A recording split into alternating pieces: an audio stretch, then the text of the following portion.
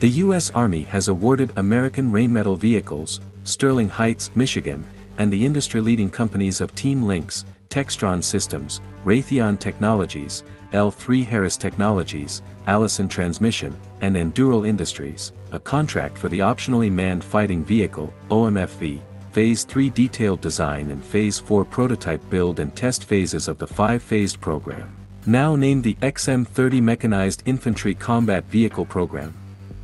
The U.S. Army awarded a total of 2 contracts for Phase 3 and 4 performance.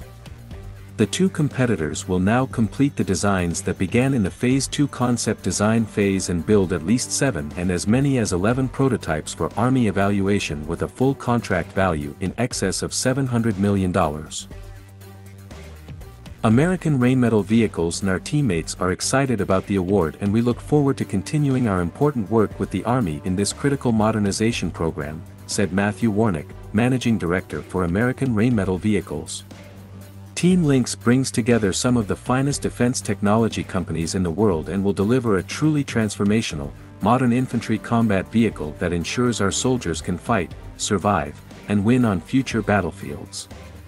American Rheinmetall Vehicles and Team Lynx are developing a next-generation XM30 that achieves the Army's requirements for a combat vehicle with superior protection, unsurpassed firepower, and unbeatable mobility. Operating with other units or independently, the vehicle can sense, move, and strike in a connected, rapidly changing, complex, and lethal operational environment unlike any infantry combat vehicle before. With its modular design and open architecture, the Army can tailor the Lynx OMFV to meet specific missions or threats, rapidly evolving to adapt to future requirements. These features also significantly reduce the training and logistics burden, leading to greater operational readiness. The Lynx OMFV's Ground Combat Systems Common Infrastructure Architecture, GCIA, hosts an electrical, software, and structural architecture that results in a uniquely modular concept that reduces production and lifecycle costs. This open systems approach to the vehicle architecture, coupled with weight growth margin and electrical power reserve, delivers a transformational platform today that is prepared for rapid adoption and insertion of the emerging new technologies of the future, ensuring overmatch today and overmatch tomorrow.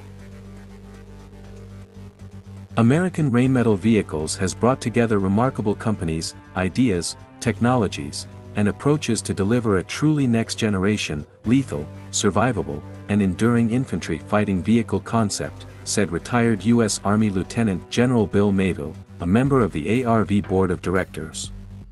This team is delivering on the Army's highest and most ambitious priorities, and I am confident it will continue to bring exceptional solutions as part of this important modernization effort.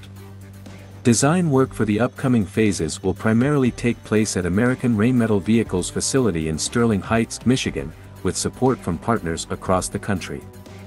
Final prototype assembly is slated to be done at the Textron Systems production facility in Slidell, Louisiana. Upon completion of phases 3 and 4, the Army plans to downselect to one vendor for low-rate initial production in Phase 5 of the program near the end of 2027.